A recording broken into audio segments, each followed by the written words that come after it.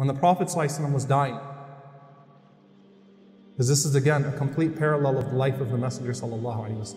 Aisha was asked, radiallahu anha, what is the last ayah our Prophet ﷺ was saying? Isn't that powerful? What's the last ayah? She said, as for the last surah, it was Surah Al-Mursalat. As for the ayah, she said that when the Prophet ﷺ's fever became severe, he kept on saying to Allah subhanahu wa ta'ala, مَعَ الَّذِينَ أَنْعَمَ اللَّهُ عَلَيْهِمْ مِنَ النَّبِيِّينَ وَالصِّدِّيقِينَ وَالشُّهَدَاءِ وَالصَّالِحِينَ وَحَسُنَ أُولَٰئِكَ رَفِيقًا. Surah An-Nisa, verse 69, the Prophet ﷺ is saying, join me with those who have earned your favor, with the prophets, with the martyrs, with those who are truthful. And what a blessed company that is. The Prophet ﷺ, when he's leaving this world, he wanted to be with those who he loved again. Yusuf wanted to be reunited with Yaqub. He wants to see his father again. He wants to see his grandfather Ishaq. He wants to be with Ibrahim. He wants to be with those that have passed before him. Can you imagine how much the Prophet ﷺ wanted Khadija again? How much he wanted to be with his family members again? How much he wanted to be with Hamza again?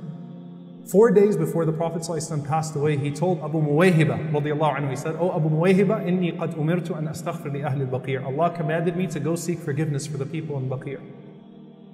And he took Abu Muwayhiba there. And he says to Abu Muwayhiba in the middle of the night, 4 days before his death, he says, I want you to know Allah has given me a choice to stay amongst my ummah and be given the keys of this world.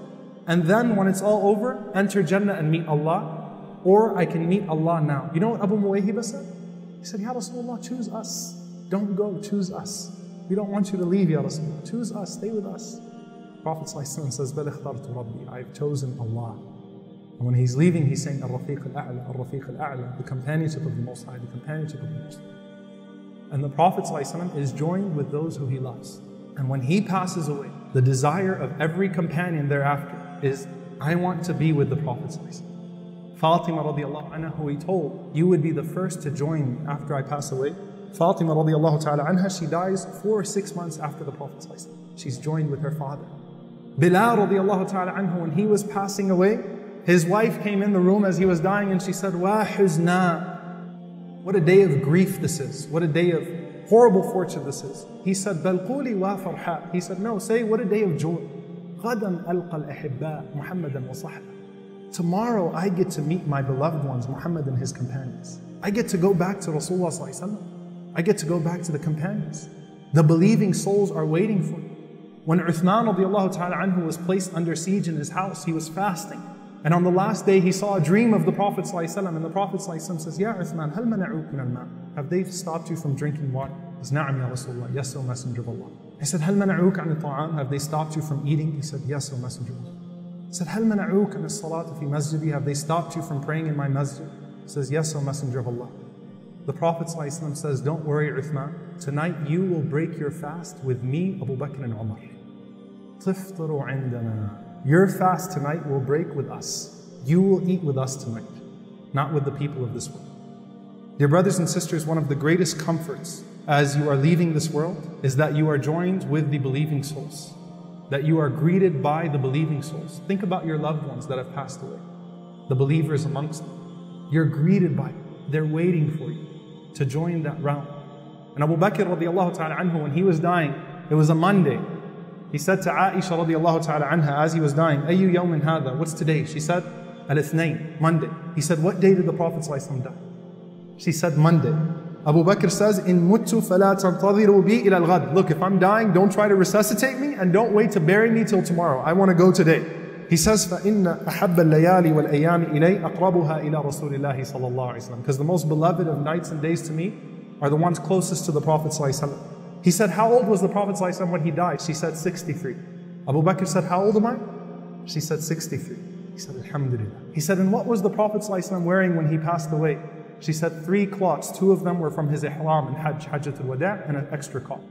He said, bring me my 2 garments from Hajj and an extra cloth and shroud me in them. He knew he was going back to the Prophet ﷺ. And the Prophet ﷺ, he says in this authentic hadith that when the believer passes away, he says, يَأْتُونَ بِهِ أَرْوَاحَ الْمُؤْمِنِينَ. The believing souls receive him. فَلَهُمْ أَشَدُّ فَرَحًا مِنْ أَحَدِكُمْ بِغَائِبٍ. And they are more pleased to receive you than your long-lost relatives. You know when you haven't seen someone that you love for so long in this world, and you go to him like I'm going to come to you right now and give you a really big hug? You know when you see someone that you haven't seen for a really, really long time, the love, the excitement, the joy when you meet them in the airport? Think about if you haven't seen someone for 10, 20 years. Though that's not likely in our generation due to air travel and so on and so forth, but someone you haven't seen for a long time. The Prophet ﷺ said, the believing souls will gather to receive you as you enter into that realm with more love and more desire than those long lost relatives. And the Prophet ﷺ says, فَيَسْأَلُونَهُ مَاذَا فَعَلَ فُلَانَ وَمَاذَا فَعَلَ فُلَانَ. They start asking, so what's going on with that person? What's going on with that person? And then some of them say, دَعُوهُ فَإِنَّهُ كَانَ فِي غَمِّ الدُّنْيَا. Look, he just got here from the dunya. Give him some time. Let's let him relax a little bit. Let's let her relax a little bit. And dear brothers and sisters, that is one of the greatest things to look forward to. That tonight, or whenever Allah subhanahu wa ta'ala has decreed death for us, be it tonight or tomorrow, or the day after tomorrow, or 20, 30 years from now, that the Prophet ﷺ might receive us. That some of the believing souls would be waiting for us. Those that we love and that we've lost, they'll say, Ahlan wa sahlan, welcome to this realm, welcome to your new life.